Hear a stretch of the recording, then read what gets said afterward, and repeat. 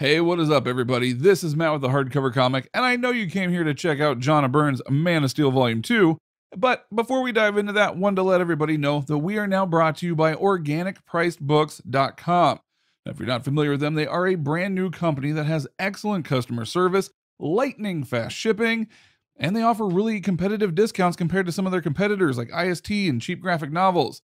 So if you're looking for a brand new company to earn your business, check out OrganicPricedBooks.com. And if they don't have what you're looking for, go ahead and message JP. He's quick to reply. Once again, that excellent customer service. So again, that is OrganicPricedBooks.com. Now, before we go any further, we do have a Patreon account where we do a monthly giveaway, usually omnibuses, gift cards, what have you, resulting in usually $100 or more in value. And the more patrons we have, the more we give away. So be sure to check us out on Patreon if you haven't already. As little as $1 will earn you an entry to our giveaway that we do every single month. As a matter of fact, we're going to be doing February's giveaway here probably in the next day or so. So be sure to check out Patreon so you could be next up to possibly win one of our fabulous prizes that we do every single month. Also, we are almost to that 10,000 subscriber mark. We are quickly approaching it, and once we do, we are giving some books away. But in order to do that, we got to hit the 10K mark. We're just under 500 shy, so please be sure to like, share, and subscribe with your friends so we can hit that 10K mark. Again, give back and give some more books away. But that's enough of all that. Let's dive into John Byrne's Man of Steel, Volume 2.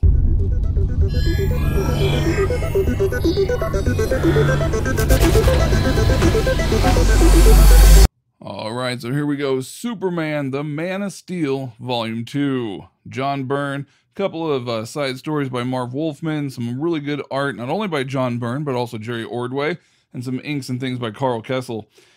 So this is a little bit thicker than Volume 1 was. Volume 1 was a little bit thinner than this.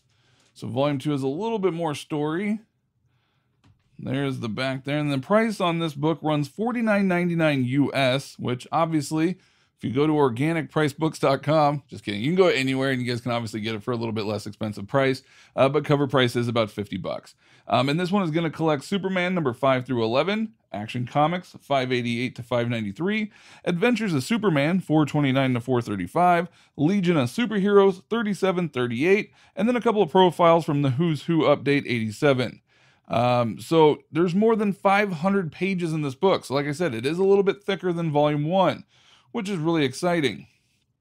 So overall, the design, pretty consistent with Volume 1, a little bit of a change of color. But as far as like the spine and stuff goes, it's exactly the same, but instead of that kind of blue and white, you got a little bit of like a yellow and red. So it still looks really nice and uniform on your shelf when they're sitting next to each other. The other thing too about this, obviously, is that it is a standard hardcover, just like Volume 1 was. It is a standard hardcover. So here's some art here on the cover board here. It is not a wraparound, so it has separate art on the front and back.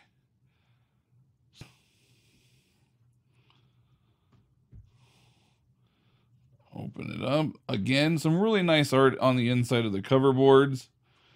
I always like it when they do that. It's just kind of a nice little added touch. You got your title page here. Now, the pages in this are the matte pages, or like that kind of almost newspaper type print, which I love. A lot of people hate. They prefer glossy and things like that. They think the colors pop more, and I get it. It does to a degree. But when I'm reading older books, I prefer that matte newspaper kind of style print, just due to the fact that it really kind of takes me back to my childhood. So here we go. Here's your table of contents. You got a little intro here by Mike Carlin from back in 2006. And then we dive right into Superman number 5. So it's also nice to see that the second volume actually did come out. The third one, I believe, has been solicited. So fingers crossed, DC is going to keep pumping these out. That's exciting. I mean, I know it's not the Omni that we were all wanting. I know it's not oversized like a lot of us were hoping for. But it is definitely a step up from those old trade paperbacks that we did have. If these weren't coming out, I was going to end up trying to custom bind the set myself. I was actually going to work on collecting the trade paperbacks probably, and then custom bind those. But as you guys probably know, a lot of those trade paperbacks are out of print and a little more expensive to get. So I'm really glad that DC started pumping these out. Ah, so you got Superman with this 5 o'clock shadow. Kind of reminds me of Tyler Hoechlin. Is that how you pronounce his name? Hoechlin? Hoechlin? The current Superman on Superman and Lois in the CW, which, by the way, episode 1, it was really good. I was honestly shocked. Mike and I talked about it on a live show. We really didn't think that it was going to be that good. And so when I told Mike that he needed to watch it, because I had seen it and I was actually kind of blown away by it, I told Mike that he needed to watch it, and he was dreading it. He did not want to watch it, but he did. He did. And he was absolutely blown away as well. So it was actually really well done. I'm excited to see where that show goes.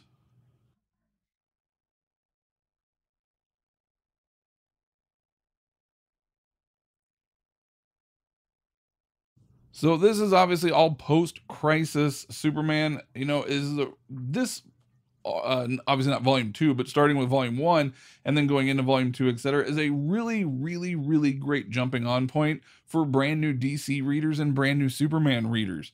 For myself personally, this was actually, I don't want to say my introduction into Superman, but this is where I really got into Superman. Because growing up, I was never a big fan of Superman. I think a lot of us probably felt that way. He was just seemed like a, too overpowered of a character. Didn't really seem like someone that I would enjoy reading. I was more into Spider-Man and Batman and that kind of stuff, characters with flaws.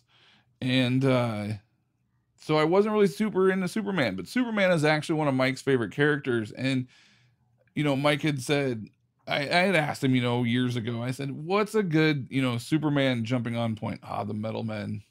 Gotta love the Metal Men. And Mike said, oh, read All-Star Superman.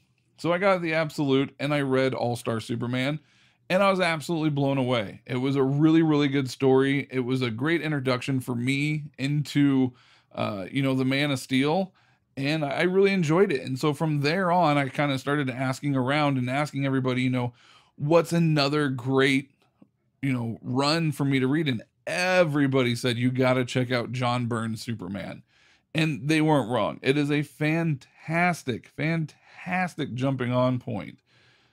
So if you're curious about the character, this is it. This is the creme de la creme right here of Superman. It's probably honestly some of the best Superman stories out there, in my opinion. I think a lot of people would probably agree with that. Jerry Ordway's stuff was really awesome as well. Like Superman Exile, that omnibus was great. But yeah, this is like some of the greatest Superman stories out there, in my opinion, at least that I've read. I haven't read everything, obviously, but from what I have read, this is definitely up there for me. Now, John Byrne draws the Joker. That one's not as bad because it's kind of more like the Joker Superman. But if I find a page later on here, I'll kind of show you guys his Joker. Oh, there it is. Prime example right there. His Joker. I love John Byrne and I love John Byrne's art, but his Joker, not the greatest. There's something about the way he like draws his face and stuff. I'm just not a fan of his interpretation of the Joker. But I mean, hell, I love everything else the man draws, so what are you gonna do? Got some nice big Barda action going on here. And I actually bought this book about a month or so ago, and I just realized that I never did an overview on this. So I thought I would put something together for you guys. You guys can, maybe those that were on the fence about it, not really sure, you guys can check it out. Again, it's a really great buy, especially for the price, because obviously you're not going to be paying cover price. So it truly is a really, really great buy. And I do highly recommend picking up volume 1 if you haven't picked that one up yet, and then get volume 2. And by buying them, instead of just waiting to see if volume 3 comes, volume 4 comes, etc., buying them is going to help ensure that volumes 3, 4, 5, etc. Do get released, because it means that they're selling. Whereas if a lot of people are waiting to see, oh, well, does volume 5 come out or volume 4, it's gonna, it could potentially hurt our chances. So that is that. There is the back art for the cover board. You got your Who's Who action back here. And then overall, as far as the build of the book, it is a glued binding. Let me just prop that open there. As you guys can see, there is no eye hole or anything there. It is glued, so it doesn't flex or anything like that.